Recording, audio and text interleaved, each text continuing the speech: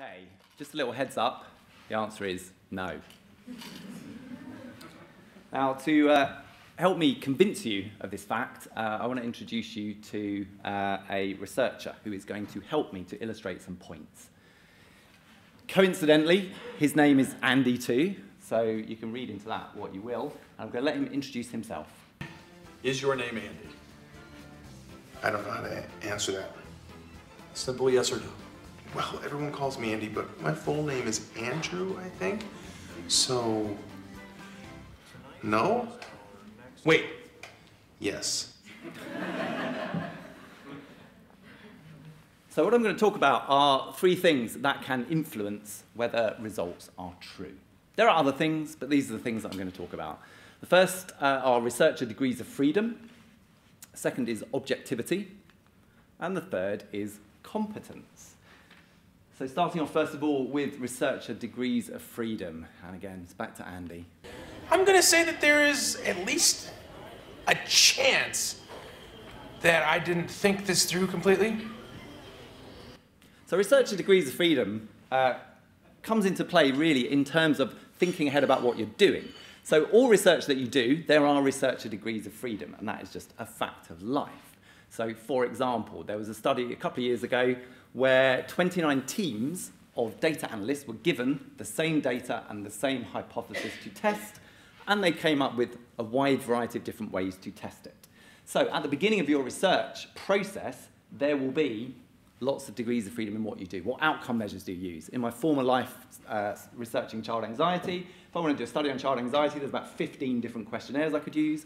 I could use physiological measures, I could use behavioural tasks, etc., etc., etc. We have degrees of freedom when we're designing research studies. But I'm going to talk about where these degrees of freedom can become problematic. One of them is questionable research practices, and I've kind of split these two things because I sort of think, or the way I've lumped them together is really sort of deliberate attempts to manipulate your results versus what I've rather patronisingly called they know not what they do errors, which I'm going to cover in the competence section. So assuming that you're going to test the hypothesis that you're interested in with null hypothesis significance testing, this is the framework that you're using, which I'm going to assume everyone's pretty familiar with it and not really go through it. Now, there are degrees of freedom that you're going to have right at the beginning. You're going to have degrees of freedom over what hypothesis you want to test, what predictions you want to make. You're going to have degrees of freedom over specifying the unique alpha that is appropriate for your research question. Although, of course, no one actually bothers doing that. They just pick 0.05 because that's what everyone else does. But theoretically, you have some degrees of freedom to pick an idiosyncratic alpha level, which is going to feed into the sample size that you need to collect. And of course, you're going to have degrees of freedom over the model that you're going to pick to test the hypothesis of interest. And in particular, depending on what model you pick, that is going to affect what sampling distribution that model relies on to test the hypothesis. That's kind of all fine. You know, like I said, it's a fact of life. There are degrees of freedom up here. Where degrees of freedom become problematic is after you start collecting data. So essentially, up here, not too bad. If you start operationalizing degrees of freedom over what you do beyond this point, then your results are pretty much going to go to hell. Now, why are they going to go to hell? Well, it's to do with the fact that your p-value is a long-run probability. So it basically relies on the fact that you are setting up a study and you're computing a probability based on repeating that study kind of, an infinite number of times in an identical way. So if you start kind of messing around with things after you've started collecting data, then the p-value that comes out of SPSS or R or whatever you want to choose to analyze your data is not going to reflect your original set of decisions. A very simple way to illustrate this is if you imagine a parallel universe that is identical in every single respect, where you are doing a piece of research, everything is identical. So you've set up your original study, you've set up everything about it in exactly the same way, you've done your power analysis and realized that you need, say, 100 participants. You start collecting data. In one of your parallel universes, you collect 100 participants. In the other parallel universe, for some reason, you decide, oh, I'll just collect 90. I can't really be bothered with the last 10. Now, you'll get different p-values in those two parallel universes. One of your p-values is encoding information, not just about your hypothesis. It also has been contaminated by the decision you made to stop collecting data earlier. So the fact those p-values differ is because one of them has kind of been contaminated by what you have done, the decisions you've made. And you don't want your p-values contaminated by things that you have done, because you want to know about your hypothesis, you don't want to know about things that you've done. So, first of all, questionable research practices. So these are things that are kind of maybe deliberate attempts to manipulate your data. So there was a meta-analysis published in PLOS, I think it was, a few years ago, which reviewed several papers that had asked scientists whether they engaged in particular kinds of questionable research practices. And they had to respond for themselves, which, as you might imagine, probably maybe underestimates things a little. And they also had to respond based on whether they had experience of other people doing these things, where you might expect people to be a bit more free about admitting to this sort of thing. So what I've done is this table is like the highest percentages reported. So this was assimilating information from lots of studies. These are the highest percentages reported. So it's like the most extreme scenario. So in terms of actually just making up data, about 4.5% of scientists admitted to doing that themselves, and about 60% admitted to knowing someone who had done that. In terms of selective reporting or dropping cases to benefit your analysis, again, rates within individuals admitting it for themselves, it's like, 15%-ish. But if you look at other people, again, for like selective reporting, it's unbelievably high. Fitting multiple models and reporting the most favorable. So this will be a researcher degree of freedom that's put into practice after the data are collected. About 45% said that they knew someone who had done it. Terminating the study at some other time than when you plan to terminate it. So that's like the parallel universe example. About a third of people admitted to doing that themselves. And using inappropriate designs, and in this respect, this would be designs that kind of maximize your chance of demonstrating the thing that you want to demonstrate. Again, about sort of 13-ish% admitted to doing it, and about 40% said they knew someone who'd done it. So there's a lot of, potentially there's a lot of this kind of stuff going on. And that's bad enough, but I think it's maybe not quite so bad as the other things, which are like non-deliberate things which will also have negative impacts. Go ahead and sting me, bees! It does nothing! So, p-hacking. Now, p-hacking I sort of think is, in a way, is a middle ground between deliberate, nefarious activities and maybe non-deliberate nefarious activities. Because, like, in a sense, I sort of think people maybe do this without realizing that it's a bad thing. I mean, there have been some cases recently of people more or less publicly admitting to p-hacking and then sort of being surprised when people go, you do know you're p-hacking, right? And that's a bad thing. And then, okay, didn't realize that was a bad thing. But I also think there's probably, people deliberately p-hack. So what is p-hacking? It's basically taking your data and testing it to death to try and find something in there to report, and then creating some, potentially creating some backstory as to why that's an interesting finding. Now, this curve here is an example. There have been a few papers that do so-called p-curve analyses. These analyses are problematic in various ways, but this is useful for just illustrating the point of what p-hacking might look like, although some people think it doesn't look like this at all. The blue line represents the distribution of p-values you would expect to find, theoretically, and the orange dots represent the distribution of p-values that you do find if, I think this was published in QJP. I can't remember what journals it was surveying, but I have a feeling it was kind of Journal of Experimental Psychology type stuff. Anyway, so you can see the orange dots follow the theoretical distribution quite nicely, apart from at the critical value of 0.05, where suddenly there is a disproportionately high number of p-values at just below that threshold, almost as if people had been doing things to nudge their p-values below 0.05 to increase their chance of getting published. Like I said, though, there are problems with this kind of analysis, but it just illustrates kind of what we mean. We're talking about people just doing lots and lots of studies until they find something creeping over the threshold of significance that they can publish. This might also, of course, reflect people deliberately manipulating aspects of their analysis until their p sort of goes down. A related idea is the idea of forking paths. In fact, if you read around, forking paths and p-hacking are quite often used interchangeably. But I think there are subtle differences. So the idea of forking paths is really about your data affecting how you analyse it. So there's two potential examples here. One is you've made a prediction about something happening, and then that prediction doesn't seem to be supported by your data, but you're looking kind of at the means or whatever, or just looking at some sort of descriptive statistics, and you think, oh, well, hang on. When I look at the men, the thing that I predicted seems to be happening, but in the women it doesn't. That's interesting, isn't it? And theoretically, that could also be interesting, because although I hadn't thought about it before, it does make sense that maybe I'd get this effect, in one sex but not the other.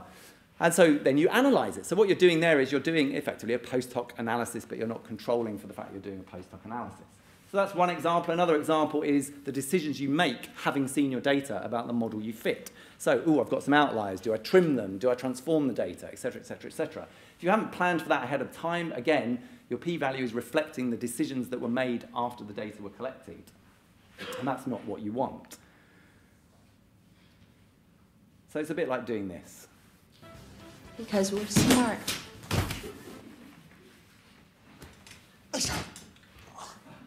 my God, are you okay? Yeah, I'm good. Out of the way! Yeah! I call an ambulance! A different ambulance, the one I ran into! That's a kamikaze! So you look around your data until one of the analyses makes you happy.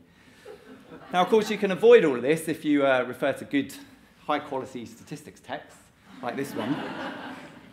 But also, I believe that a lot of these things would be helped by having independent analysts. So I've listed some of the things I've just talked about there, and whether I think an independent analyst would help. Fabricating data, clearly.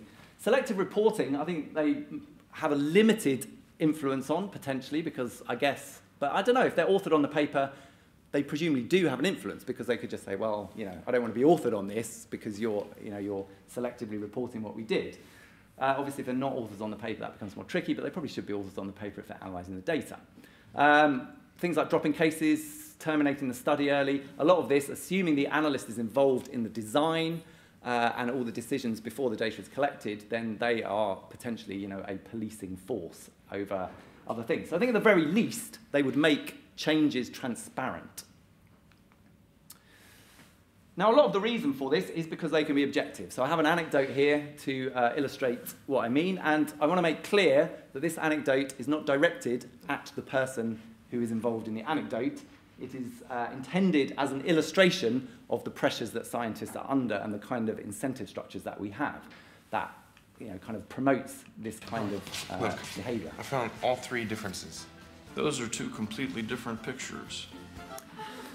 So can people be objective about their own data? Now, being someone who writes statistics textbooks, I get emails from random people, quite a lot of them, in fact. And this is an example of one such email. So it's the story of Dr. X. So X wrote to me and said, some people have failed to replicate my studies. I think their analysis is flawed. Can you help? Would you be willing to say something in public about this whole situation? This would be tremendously helpful. And I thought, well, probably not until I've had a look at the data. So I said, bearing in mind I had a lot of other stuff to do, if you send me your data and their data, I'll give you my objective opinion. I thought that was quite a nice thing to do. Anyway, what my objective opinion turned out to be was, this is from my email back, my view is, I'm sorry to say, that the between-group effects are probably not real, and the replicators are probably entirely justified in their conclusions. You certainly can't argue anything based on them applying an incorrect analysis. If they had, they will have reached the same conclusion, only more strongly. That's just my opinion, right? And, it's not like I was going to go out on Twitter and say this or anything. This was a private discussion between us. But the response of X was this. Whilst it's true that my original study one was weak, there are 2 successful direct replications by independent researchers, and my collaborators and I have done a number of other successful studies. Like I give a shit. So a rough translation of this is, although I respect your opinion enough to email you, unsolicited to comment on my data, I basically don't care what you think because it's not what I wanted to hear. P.S. I feel a strong need to convince you that I'm right. Now, I realise I'm deliberately being very flippant about this, but the point I wanted to illustrate is people are under enormous pressure. We're all very personally invested in the research that we've done. It's a completely human response to respond in this way because you know, it's very threatening to have people comment on your work, or it can be very threatening. And that's because the incentive structures in academia are essentially all wrong. Does an independent analyst help with this? Yes, because I think they can be objective. As this scenario shows, I wasn't the one who collected all of those data. I hadn't spent lots of time doing it. I hadn't invested emotionally in it. It was incredibly easy for me to draw that conclusion because I had no personal attachment to what that conclusion was. So finally, competence. I have no idea what I'm doing, but I know I'm doing it really, really well. So do psychologists know what they're doing? So I want to use some, actually most of these studies that I'm going to talk about are not particularly fabulous studies. They're just, again, illustrative. So actually many years ago there was a study by Oakes, and what he did was he presented some academic psychologists with 6 statements about what the p-value represented, and all of those statements were wrong. But he was interested in how many people would endorse any one of them as being true. So they could endorse none of them or one or more. So it wasn't, it wasn't like a multiple choice. It was just, which ones of these are true. And he found about 97% would endorse at least one incorrect statement. So this was repeated more recently, but the sample was split into methods instructors, research active psychologists who didn't teach methods, and psych students. 100% of the psych students had at least one misconception about the p-value, which is not remotely surprising because these poor souls are being taught by these people, and 80% of them had misconceptions about the p-value. And the psychs not teaching methods, it was about 90% of them. What about confidence intervals? This was a study in psych methods a while back. So basically, it was an online study. People were presented with this image of a confidence interval, and this confidence interval they could drag up and down. So it was like an online applet. And they were asked to drag this confidence interval to the point where its overlap with the other confidence interval represented a p-value of 0.05. Now, this diagram shows the correct position. So this is what people should have, well, where they should have dragged it to. And the dotted lines are sort of what the authors considered a reasonable margin of error around that. Now, in terms of who, so if we assume anything outside of these dotted lines is kind of wrong, if you like, and anything within dotted lines is broadly correct, I'm going to make this easy for you. The reds are the people who got it wrong. So the vast majority, this is psychologists, behavioural neuroscientists, and medics. So the vast majority of people couldn't do this task particularly well. So again, illustrates that research-active scientists in these disciplines are not particularly aware of what the relationship between, say, a confidence interval and a p-value is. What about, say, assumption testing? Now, broadly speaking, I'm picking this in particular because there's a bit of research sort of attached to it. So if we look at the linear model and if we look at the situation where essentially we're assuming a normal sampling distribution, p-values and confidence intervals will depend upon that sampling distribution being normal. Now, Rand Wilcox in the States has done a load of research showing that when distributions have heavy tails, so this means there's slightly too many scores in the sort of extreme ends of the tail of the distribution, basically it creates problems for power. And in experiments where you've got multiple groups, if those groups are unequal, how it affects power is very, very unpredictable. He's also shown that although theoretically we'd expect sampling distributions to be normal in samples bigger than 30, actually, with these heavy tail distributions, our samples might need to be much bigger before we can just assume that the central limit theorem kicks in. If you look at what psychology data looks like, about 2/3 of it has heavy tails, at least in this study, which again, I know is a little bit old. If you look at things like heteroscedasticity, again, biases confidence intervals, but that's not a problem particularly because there are ways to estimate standard errors around parameters in models that compensate for degrees of heteroscedasticity. So, it's not particularly a problem, but you need to adjust for it. So do people adjust for these things? Again, this is not a particularly great piece of science or anything, but they gave 30 researchers 6 data sets that, and basically just kind of coded the process they went through to analyse them. And essentially, only 12% of that sample correctly looked at normality. A few others had a go, but got it wrong. And only about 22% correctly checked out heteroscedasticity. And a couple of other studies by Osborne, just looking at whether research in published journals reports looking at assumptions of the models that are being fitted. In educational psychology journals, it's about 8.3%. Now, it doesn't mean they're not doing it, but they're certainly not reporting it, and that is kind of important information. And again, in APA journals, it's a fairly low number who are reporting checking distributional assumptions.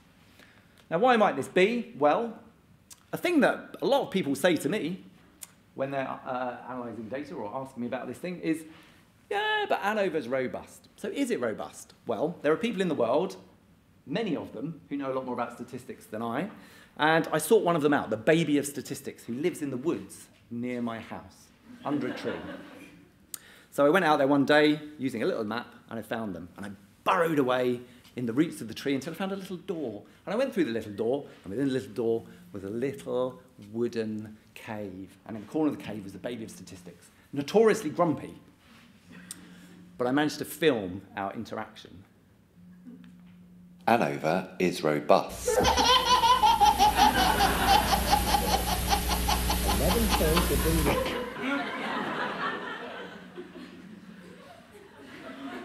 But it's okay, because there are lots of robust methods that we can apply. So again, the question is, do psychologists apply them? Well, this is a very crude bit of data scraping that I did from Scopus, so it's over 1 million psychology articles, and this was just looking in the abstracts for whether they use phrases like trimmed mean, bootstrap, whether they cited Wilcox's book, and for terms like robust regression and robust ANOVA. So bearing in mind, I reckon about 70% of psychology data probably ought to require a robust model to be fitted to it. So we'd expect these to sum to something like sort of 70%. You can see actually, again, this is going to way underestimate, but very crudely, the numbers are minuscule. People are just not applying these robust methods anywhere near as much as they should be. The final thing I want to say is, given that we're at a BPS event, is as BPS members and psychologists, we are bound by the code of conduct. And there's a few things in the code of conduct that are particularly interesting. First is we should practice within the boundaries of our competence. Now, I don't know about you, but I regularly am faced with data challenges where I feel I might be at the boundaries of my confidence. And I'm someone who probably takes more of an interest in statistics than a lot of people. We are also supposed to seek consultation and supervision in situations where we feel beyond our expertise, which, well, as Richard, who's talking later, will tell you, I have bugged him quite a lot about Bayesian stuff over the last few years, but that's something we should be doing. And in my experience, every methodologist I've ever emailed with some idiotic question, they've always been incredibly nice to me and given me lots of their time to explain things. And we should remain aware and acknowledge the limits of the methods that we use. So, will an independent analyst help with any of this? Again, just summarising everything we've been through, yes, I think they do. They help with all these researcher degrees of freedom, they help with objectivity, and self-evidently they help with competence, because it's completely unrealistic to expect someone who's an expert in a field of psychology to also be a world expert in statistics, with the exception of Richard and EJ, obviously. Or, if you don't have someone to consult, you can buy an excellent book. Okay. What I haven't said is anything about how we might implement that, but I'm hoping there might be some questions that we can talk about during the discussion around that. Otherwise, thank you very much for your attention and enjoy the rest of the afternoon. Thank you.